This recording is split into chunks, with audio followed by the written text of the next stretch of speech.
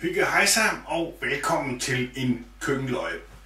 Jeg synes lige, jeg fik lyst til at lige lave en, selvom det sikkert nok ikke måske er den mest ophidsende ifølge din verden, men for mig, der skal vi til at lave noget tv-mad. Måske skulle vi kalde den Hyggens TV-tallerken, fordi vi skal bruge en tallerken, sådan en her rundt en. De findes også i firkantede. Og så skal vi bruge 2 gafler og en kniv. Og så skal vi bruge makrelsalat og italiensk salat. Så skal vi bruge basal, fordi her, da jeg købte ind her sidst, der havde det ikke lettas, så jeg måtte desværre købe basal. Men bare så længe pålægget ikke skvatter af.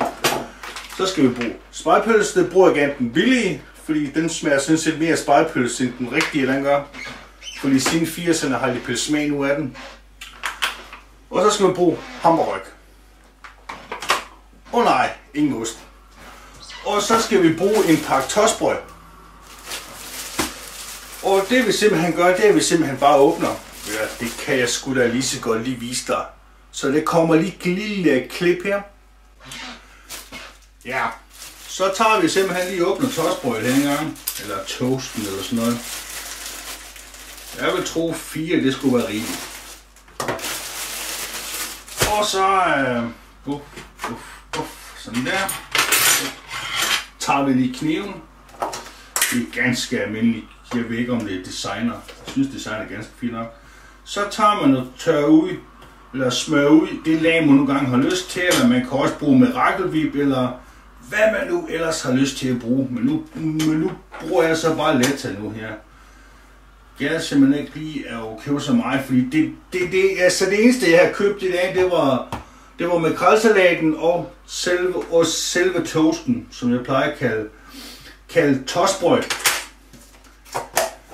Og så tager vi lige så tager vi lige spegepølsen her engang.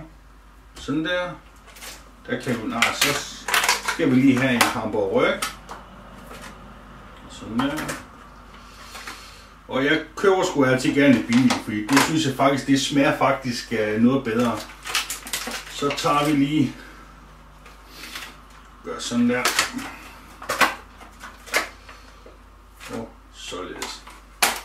Så tager vi lige den italienske salat. Egentlig, så vi har sagt, så tager vi lige og ryster den, men det gør vi så ikke jo. Det er jo så dertil, hvor vi så også skal bruge en gaffel. Sådan der. Og der skal vi lige have på spegepølsen her en gang, og så skal vi lige have lidt på der. Sådan der, så tager vi sgu også lidt på der. Sådan der. Og så tager vi lige makrelsalaten.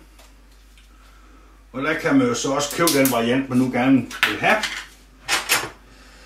Og så tager vi jo lige en gaffel her en gang, og så tager vi lige røre rundt. Nogle de kan så ikke lige med røre rundt, og det kan så andre, men jeg er sådan, der synes, det skal blande sammen. Så det gør vi sgu lige hurtigt her en gang. Sådan der.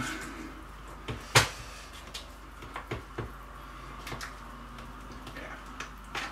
Sådan der. Nu skal den komme nu op med dig, mand. Egentlig så kunne man også have brugt en ske, men det synes jeg ikke lige, jeg vil. Sådan der. Så skal det bare fyres på tallerkenen. Sådan der.